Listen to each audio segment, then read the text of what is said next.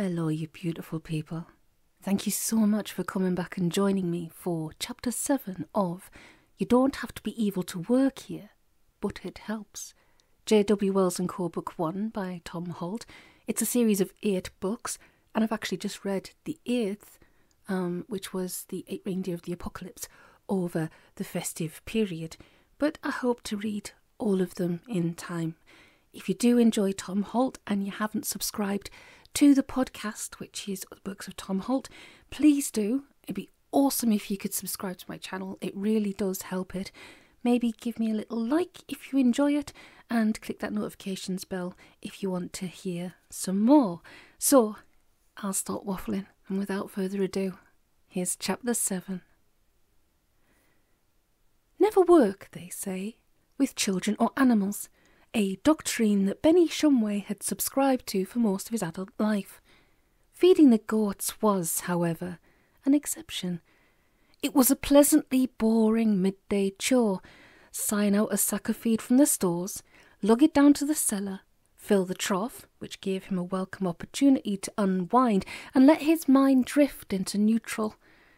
He looked on it as an antidote to the daily trip to the bank, even though the two tasks were, of course, intimately related. A year or so ago, in order to take advantage of their highly competitive account structures for business customers, JWW had transferred its custom from Barclays to the Bank of the Dead.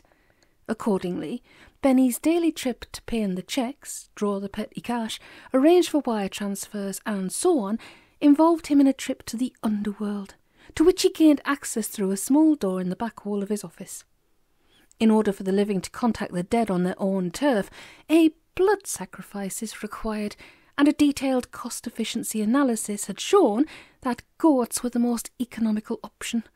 Once you got used to it, it was no more of a hassle than topping up your mobile, except that you used a Stanley knife instead of a little plastic guard. Nevertheless, Benny couldn't honestly say that he enjoyed his daily outing. The peace and quiet of the goat cellar was a welcome contrast. Leaning against the manger wall and listening to the soft crunch of feeding ruminants, he could think things over at his own pace, a luxury usually denied him in the frantic rush of the working day. It was hard enough staying on top of his duties as cashier since the demise of that fool Ricky Wormtorter. However, he'd also been filling in as the firm's pest control specialist, since the pests for which JWW generally got called in included dragons, werewolves, manticores, harpies, frost giants, ogres, djinns, hydras, and all known permutations of the undead. It could at times be a rather demanding portfolio, especially for someone who stood 5 feet nothing in his socks and whose spectacle lenses were as thick as the bottom of a beer mug. Esmeralda lifted her head and gazed at him, her jaws grinding in their slow, circular rhythm. She had character, Benny reckoned, and since she was the brood nanny, she was safe from the demands of the financial sector. Benny fished in his pocket and took out a small apple. He felt a little like Lord Emsworth, feeding the Empress of Blandings. Cassie's problem, he thought. Something of a collector's item. Ever since she'd told him about it, he'd had it constantly in the back of his mind, hanging like game to mature. Definitely, something was going on there. In many ways, it reminded him of examples he'd read about in textbooks long years ago. Identify the catastrophic anomaly of which these are the perceived effects.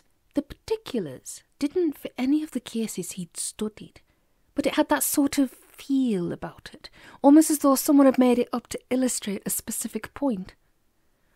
Another good thing about the goat cellar was that it was a cracking place to hide when he didn't want to be found. According to his watch, at that moment he should have been upstairs, in the interview room, having his assessment. The prospect hadn't bothered him particularly. Who the hell else could they find who'd do his job for the money? But he reckoned it was one of those things he needed to be in the mood for. And he wasn't. So let them bawl him out or send him a snotty memo. It'd do them good to be mucked about for a change. Meanwhile, he could roost down here for half an hour or so and think about what? From the sound of it, though Cassie wouldn't appreciate him saying so, true love seemed like a logical starting point. She described at least half a dozen classic symptoms, that's true. The bloke, as she'd described him, sounded like a pathetic wimp. But Benny, who had to stop and think before he could recite the roster of his ex-wives in chronological order, had long since given up on trying to figure out what women see in men. But it wasn't that. He wasn't sure how he knew, but he was quite certain. You could tell when a girl was in love with someone.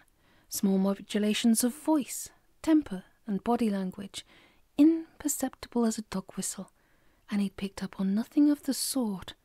Instead, he kept on coming back to the test papers in the back of Eaton's Theory and Practice of Commercial Sorcery, 27th edition, Manchester 1906. He could remember the kind of thing as though it were yesterday. A man walking down the street after murdering his grandfather meets an identical copy of himself coming the other way. A practical sorcerer engaged in summoning malevolent spirits in a village on the equator in June discovers that his watch is running backwards. The distance between A and B is exactly 19 miles, but measures 21 miles in a leap year. Explain using diagrams if necessary. Benny smiled. Of course it wasn't politically correct to say sorcerer anymore. He thought of himself yawning his way through night school classes, the new suit he'd bought for the exam. Back then, it had all been so wonderfully straightforward. Working class boy from small mining village wins scholarship, a brilliant career, a partnership. It had all been about improving yourself in those days. Am I improved, he wondered, or just different? Concentrate. A girl shows all the symptoms of being in love, but isn't. Put like that, it could easily have been one of those test exercises. So, start by applying the rules you've been taught. First, find the paradox. Second, reduce it to its simplest terms. Third, formulate your equation. Then he thought about it, leaning over the rail, brow furrowed. Esmeralda licked the side of his hand, then started eating his shirt cuff. He didn't notice. One of the rules he'd committed to memory, Friday night in the Working Men's Institute, and it was always freezing cold because they were too tight to turn on the heating until December, was that a small anomaly usually has big causes. Look, therefore, to the wider picture. Of course, Cassie wasn't really in a position to supply reliable data, but suppose, just for argument's sake, that the bloke, the wimp, the waste of space, was exhibiting the same symptoms. In which case, you'd have two people acting like they're in love, but they aren't. A small candle flickered in Benny's mind, and he rummaged in his inside pocket for a pen and something to write on. A equals B, but doesn't equal C. D equals E, but not F. Therefore X, why does it always have to be X, represents the... He scribbled for a minute or so, until the paying-in slip he'd been using was almost full of tiny squiggly letters and symbols. Let X, let it be what? Whisper words of wisdom. Let it be, The trouble was, back in the Working Men's Institute, you always had to show you're working, or you got no marks, even if the answer was the right one. He'd always bitterly resented that. It seemed arbitrary and unfair. Take Danny Earnshaw. Nearly always got the wrong answer, nearly always got top marks. Benny, on the other hand, got the right answer 99 times out of 100, but they put him back a year for lack of progress. Bloody Earnshaw. Whatever had become of him, Benny wondered. Could do with him here right now, because Benny knew the answer, or something very like it, but he had no idea how he'd got there. Which was a bloody shame, since he couldn't very well go to young Cassie and tell her what was going on, and then say, "Don't ask, I just know." He sighed, and noticed he was missing 3/4 of his left shirt cuff. The answer was, not 2 people in love, but 4. The phone rang. Benny raised an eyebrow, because last time he'd looked there hadn't been a phone down here in the cellar. He listened, located the source of the noise, and picked it up.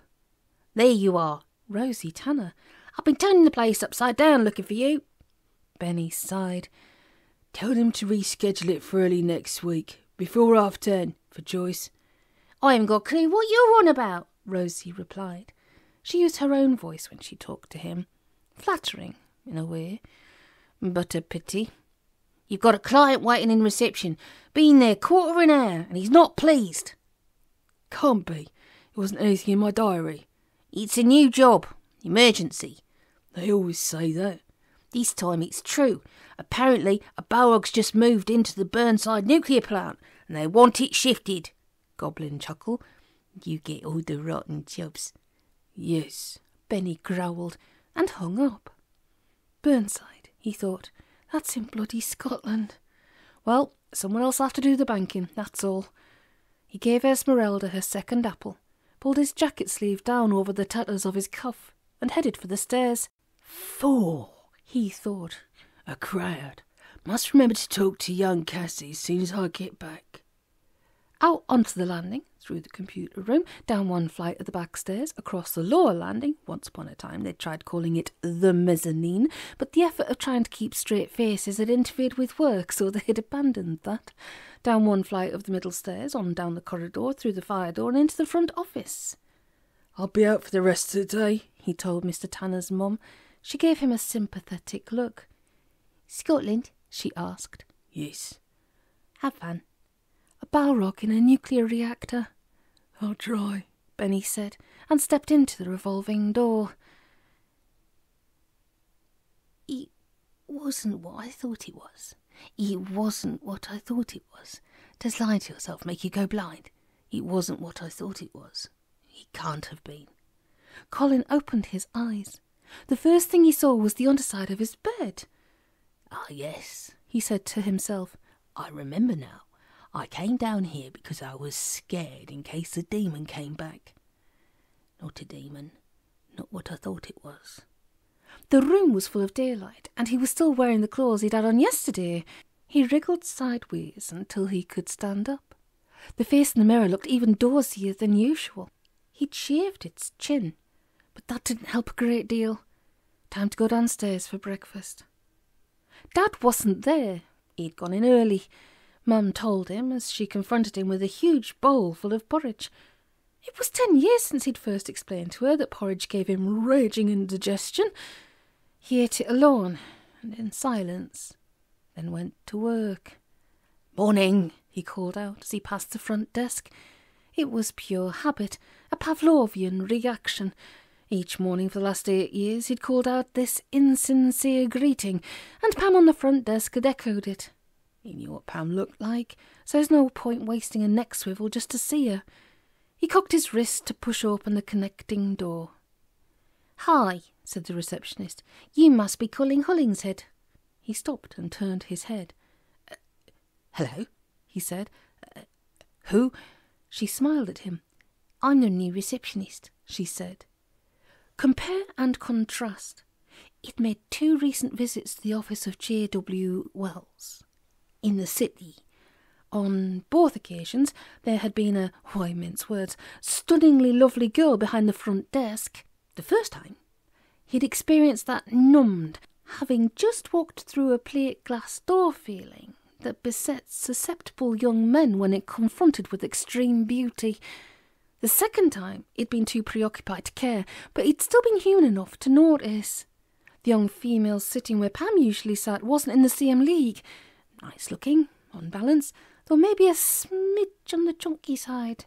On the other hand, "Right," he said. "You're..." "Pam's on holiday," she explained. "I'm filling in for her. Actually, I'm her niece." Colin relaxed slightly. Pleased to meet you," he said. What's your name?" She frowned. "Ah," she said. That's a funny name. Is it short for..." "No, that's not what I'm called." Her frown deepened. "Oh, well, I suppose I'd better tell you and get it over with. I'm called Famine." Colin thought for a moment. "That's Spanish, isn't it?" She winced slightly. "No," she said. "English. My 2 sisters are called Pestilence and War, and my kid brother..." She sighed. "My dad's quite religious, you see. You can laugh now if you want to." Colin frowned. "I don't think that's funny," he said. "It must be really difficult for you." She shrugged. "You get used to it," she said. "And it's sort of a family tradition, like Dad's first name is Envy, and he's got 6 brothers and sisters. Bit of a pain, really." "Sounds like it," Colin said. "Have you got a middle name? You could use that instead." She shook her head. "Not really," she said. "For my middle name, They called me after Dad's sister. I'm Famine L. Williams. She shrugged again. Could have been worse, she said. I heard on the radio once about some family in America that called their kids after Santa's reindeer. Colin pursed his lips. That'd be worse? Or there's the 7 Dwarfs, she added, or the 1966 England World Cup squad. Mostly people call me Fam, for short. I'll do that then, Colin said. Then he grinned. My dad's a nutcase too, he said. Fam seemed to hesitate for a moment. Then she grinned. That's what Auntie Pam told me, she said. She's your mum's sister, right? That's right, yes. How did I guess? She smiled at him. Well, anyway, she said, and hesitated. I'd better get on, I suppose, he said, though of course he had nothing useful to do, and all day to fill with doing it. See you around then. See you. Colin shoved through the connecting door and pottered down to his office, just in case some splendid task or quest was waiting on his desk. Ha! No such luck.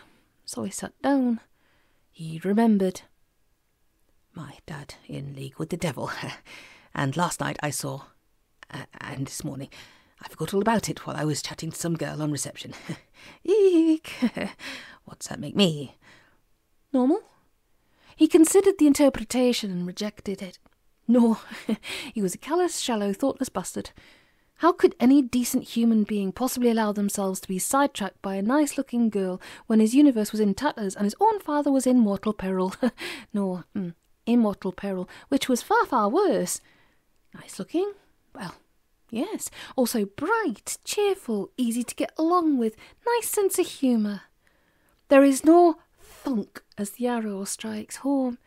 Presumably Cupid uses a silencer, as befits a sniper.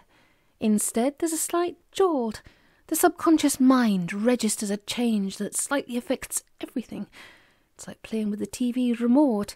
You turn the colour down to black and white, then gradually bring it back up again. That moment, when the shades of grey start to blush in the first faint colours, is pretty much what it's like. Oh, you say to yourself as you acknowledge the fact for the first time. Right. From there on, it gathers pace, but there's a moment, like the short interval of time when you realise you've caught a cold, when the symptoms are still only slight, but the diagnosis is certain. Whether you then proceed to extremes of daydreaming, mooning about, making a fool and a nuisance of yourself, depends on the severity of the case and your own nature. The start, however, is always the same. Well then, Colin thought. Next he scowled at a blank spot on the wall, because it couldn't have come at a more inconvenient time if it had dried. How often had he laughed in an infuriated scorn at the movies, when the hero and heroine discover their true feelings for each other in the middle of a gun battle, car chase, earthquake, alien invasion, or, if it's a Bond film, all of the above simultaneously, because surely you'd be far too preoccupied with blind terror and stuff like that. Apparently not. The world was breaking up all around him. Bloody great big chunks of sky were falling down on him like Newton's apple. But that didn't matter. He was still in the firing line for a fly-by shooting. Maybe that was the rule rather than the exception. Maybe true love always comes at the most inconvenient moment, like phone calls from your mother or jury service. Maybe that's how you're supposed to know that this one's the... Colin opened his eyes wide and sat up. Miss Wright. Apparently his subconscious mind thought so, or it wouldn't be flailing around concepts like true love. Really, though, it barely said 2 words to Fam, and already he was holding a lighted match over a gunpowder trail that led directly to mortgages, soft furnishings, kiddie seats in the car, Sunday mornings at the DIY superstore, family holidays, thinking seriously about pensions, school league tables, and Christmas round robins filled with graduating offspring and minor geriatric ailments. When you're about to die, your whole past life's supposed to flash before your eyes. When you fall in true love, on the other hand, what you see in the twinkling of an eye is your entire future. It's very much a matter of opinion, which is the more depressing. Even so, Colin thought, so what? He thought of a father-in-law called Envy, and a brother-in-law who, if he opted for a career as a professional darts player, would be seen standing at the hockey with Death Williams. spread-eagled in big white letters across his shoulder blades, and against that balanced the memory of a smile. No big deal. In fact, the utter unspeakableness of their families was something they had in common, which would undoubtedly draw them closer together. He gave up. Resistance is futile. Likewise, logic, common sense, and the instinctive urge to self-preservation. He glanced at his watch.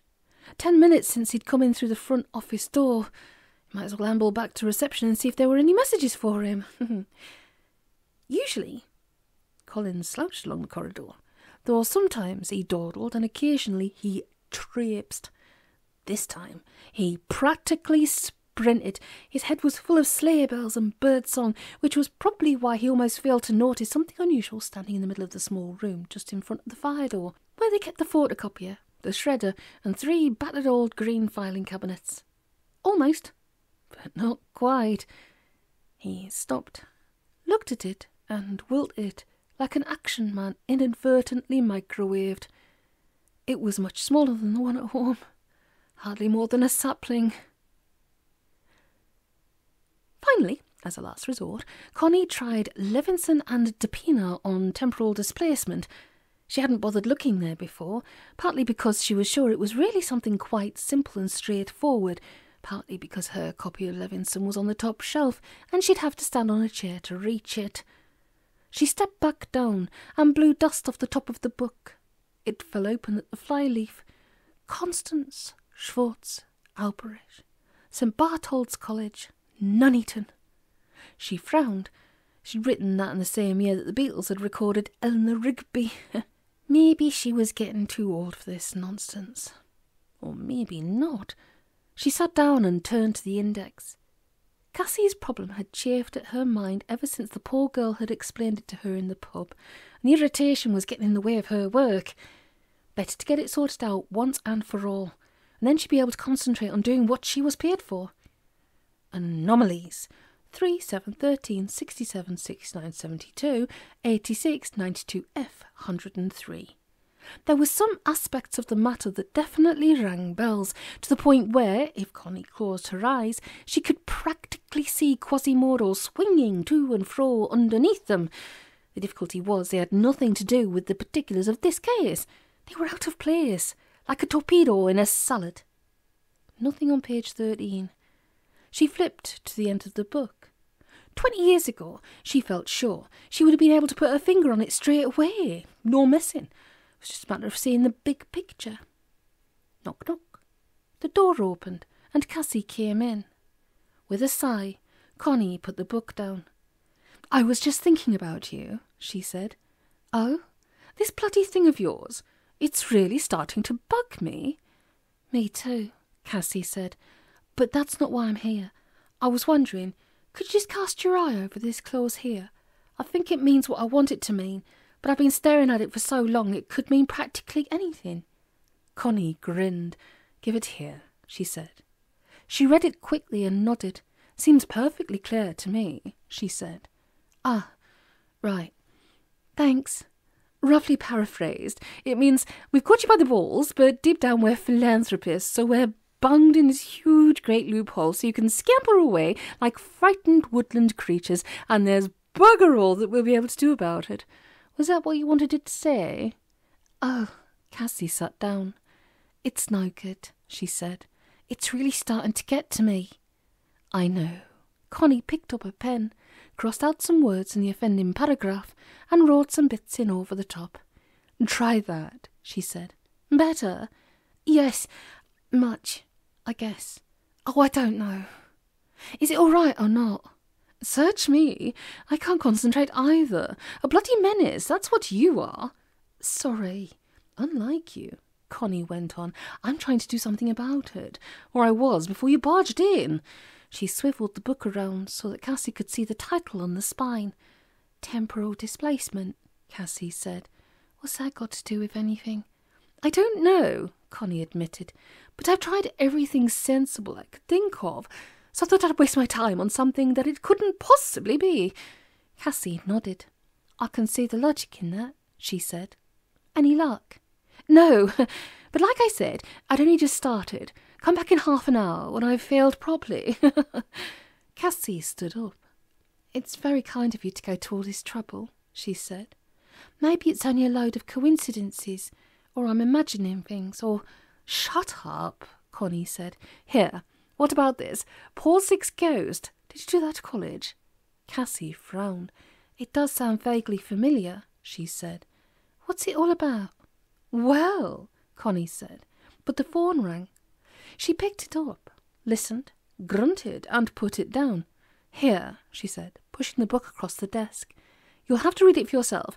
Apparently, I've been summoned. Summoned? By them. God only knows why, but there's only one way to find out. You read that bit there, and I'll explain what I'm on about when I get back. So, Cassie picked up the book. Connie had marked the place with an empty After 8 wrapper.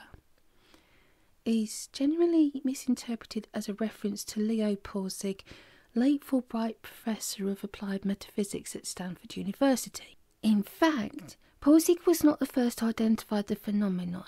However, it was his landmark article in Metapsychosis 67, 1962, that initially drew attention to the research conducted in Paris by Lemon and Diakonov between 1927 and 1932.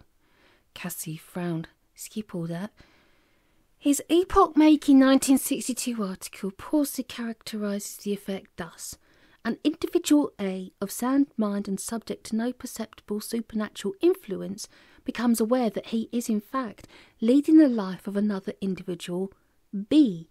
He has some or all of B's memories, finds himself in situations alien to his own circumstances but relevant to B's experiences, emotions, or holds opinions entirely foreign to his own nature but in keeping with B's.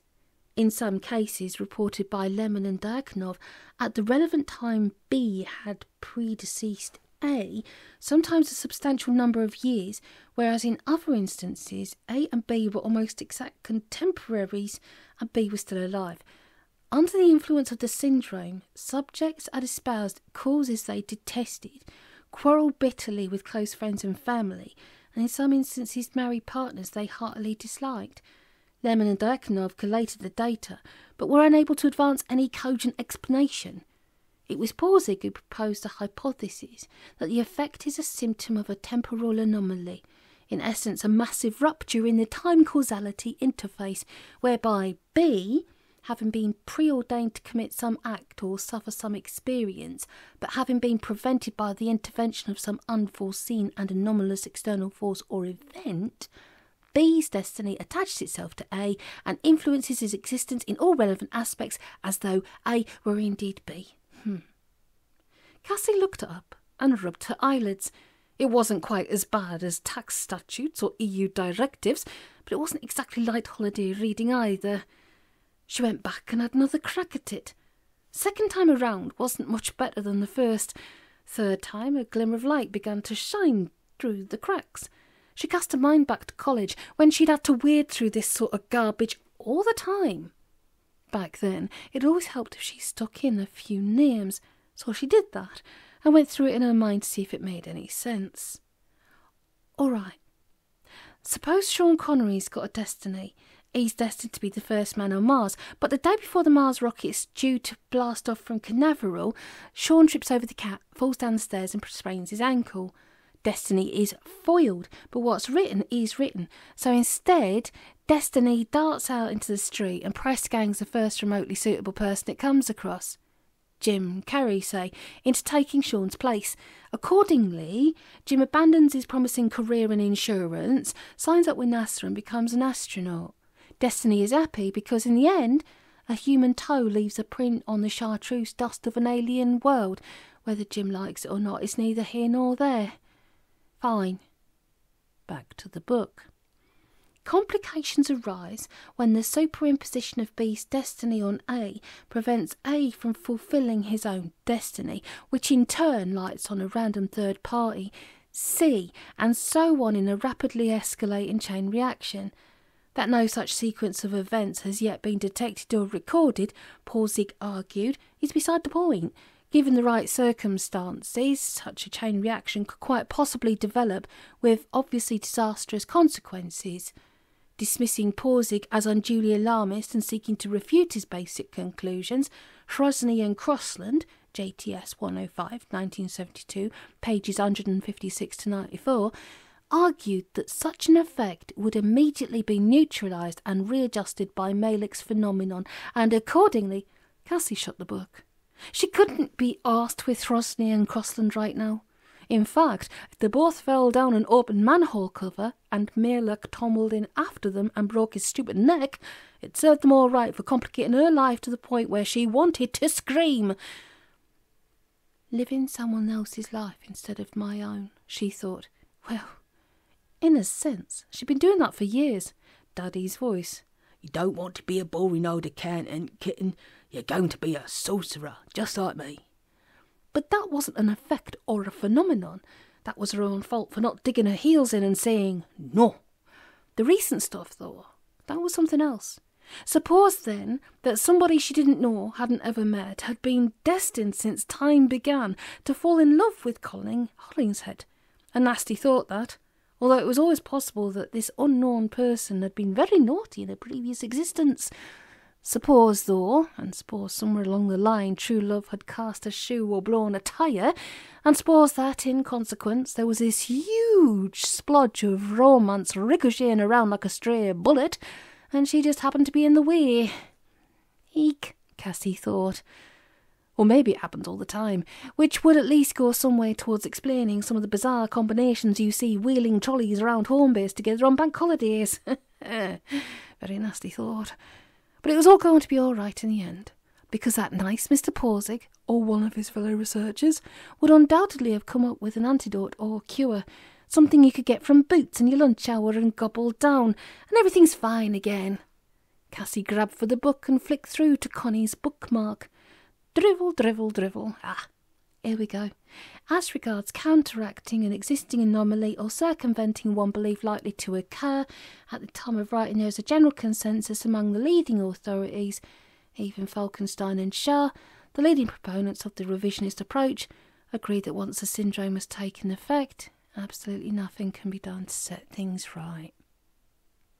Cassie closed the book and dumped it on the desk. Thank you ever so bloody much, she thought. Of course, she didn't believe a word of it. It was all just a bunch of stupid academics making up the most appalling garbage simply so they could justify their research grants. And even if it wasn't, there was bound to be some other perfectly rational explanation for what was happening to her, which was really no big deal in any case, hardly worth sparing a moment's thought for. She thought about hurling the book on the floor and jumping on it, which wouldn't solve much, but might soothe her immediate need for self-expression. But it was Connie's book. It was ridiculous, though.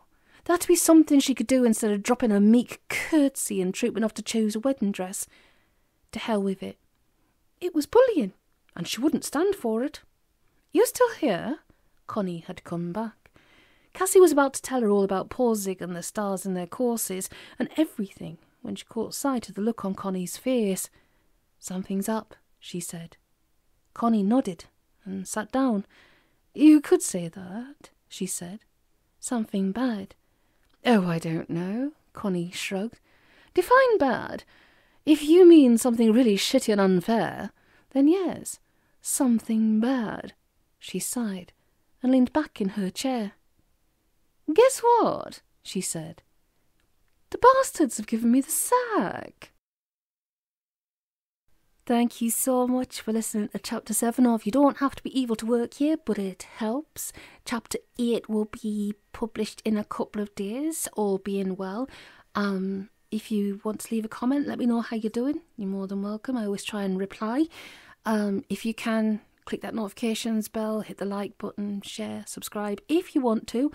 I know it's a pain for me to keep saying it all the time, but it really, really does help and lets me know this is all worthwhile.